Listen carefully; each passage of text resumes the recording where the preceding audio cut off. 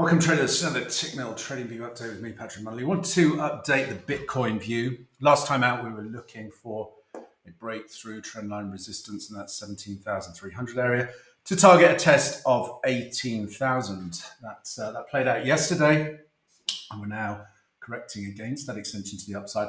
I'm looking for a three-way corrective move now back into 50% retracement of yesterday's advance and daily projected range support. So with something into the 17,500 or just below 17,500.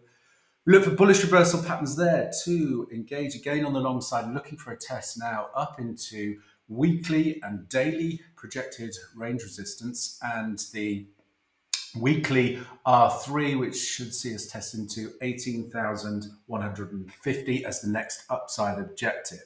As always, traders, plan the trade, trade the plan, and most importantly, manage your risk. Until next time, thanks very much.